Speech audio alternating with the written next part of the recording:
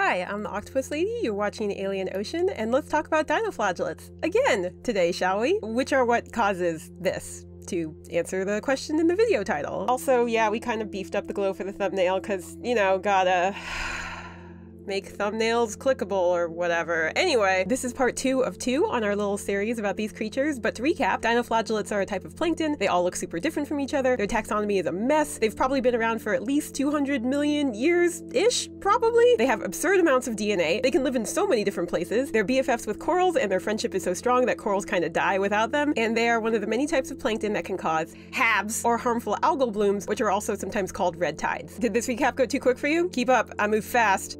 Or you can just watch my last video. It's alright, I can wait. Here, I'll even put up a little thing so that the rest of the audience knows that, yeah, off you go then. Get all caught up. Okay, so at the end of the last video, I was talking about how there are 2 different ways that HABs put the ha in harmful? The first is through uncontrolled growth, and the other is just by being very toxic, and a lot of toxic HABs are caused by dinoflagellates. Dinoflagellates are quite fond of neurotoxins, which are strong enough to kill birds, marine mammals, and us too. And the most common vector of these poisons is through shellfish. Most shellfish are filter feeders, so as they are filtering the water for food, these toxic dinoflagellates accumulate inside of them, and then we eat them, or a bird eats them, or an otter eats them, and then we die. Well, we don't always die. Sometimes we could just get really sick, but these neurotoxins are so potent that it doesn't take much to kill us. The toxin saxitoxin produced by dinoflagellates like Alexandrium and Gymnodinium is 1,000 times more potent than cyanide. A pinhead-sized quantity, about 500 micrograms, can easily kill you, and that amount can accumulate in about 100 grams of shellfish, no problem. The different toxins produced by different dinoflagellates results in different kinds of poisonings. For example, saxitoxin results in paralytic shellfish poisoning, and in case you couldn't tell from the name, if you get a bad case of PSP, you become paralyzed. Your whole body locks up, including your diaphragm, and you suffocate to death. There's another toxin produced by the dinoflagellate Dinophysis that causes diuretic shellfish poisoning, and you can probably gather on your own what kind of symptoms you experience there. The dinoflagellate Karenia produces toxins that results in neurotoxic shellfish poisoning, and a bad case of that can, alter your perception of hot and cold. That's interesting. What a trip! Oh, but it can also cause difficulty breathing and trouble with talking and swallowing.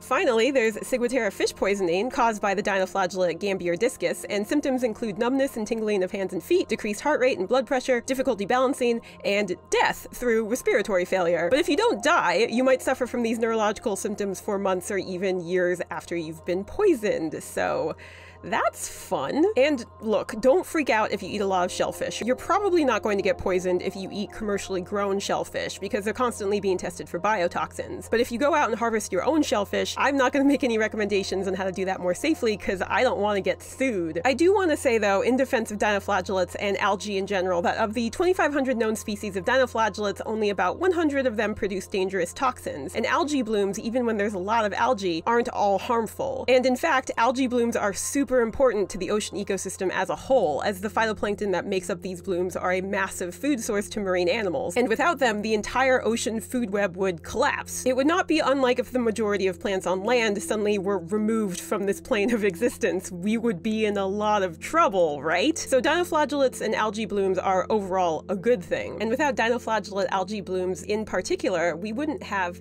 this. This isn't fake, this isn't edited, there are no special effects here. Under the correct conditions, dinoflagellates can produce light. Bioluminescence, the production and emission of light by a living organism. A surprising number of organisms are capable of this. Fireflies are probably the most famous ones. There are fungi, there are deep-sea fanglyfish, and there are dinoflagellates. Not all dinoflagellates are bioluminescent. The majority of them, I believe, are not. But man, imagine if they all were. How wild would coral reefs look? But anyway, this is a bioluminescent dinoflagellate, and side note, this is my favorite species of dinoflagellate, which I didn't know I had until I started making this video, but this is Noctiluca, and I adore her because she has such a pretty name that basically translates to nightlight. But side note to the side note, Pyrocystis lunula and Neoceratium fusus?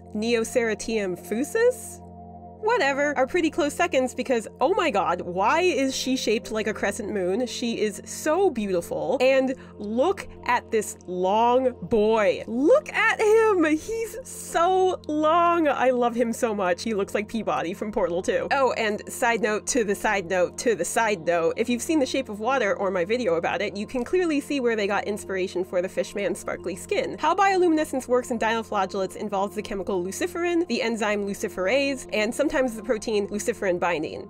The luciferin binding protein. When luciferin binds to luciferase, it releases a flash of blue light, which is how we get oceans that look like this. To make sure that these two things aren't binding to each other randomly and flashing willy-nilly, some dinoflagellates use the luciferin binding protein to keep luciferin from reacting with luciferase. All these names sound really similar to each other, so hopefully this isn't too confusing. The reason why the light is blue and not, say, white or red or chartreuse is because blue light, particularly blue light with a wavelength between 474 and 476 nanometers, can be seen from fairly far distances in water, which led scientists to believe that the point of dinoflagellate bioluminescence had something to do with the fact that these little creatures were trying to communicate something. Some researchers believe that the reason dinoflagellates are bioluminescent is because the flash of light scares off potential predators. However, this wasn't an entirely satisfying answer, as others pointed out that, in theory, predators would eventually get used to the flashing light. Some researchers thought it was a warning sign of being poisonous, as a lot of dinoflagellates that are bioluminescent are also very toxic, but then other scientists were like, well then why are there non-toxic dinoflagellates that are bioluminescent?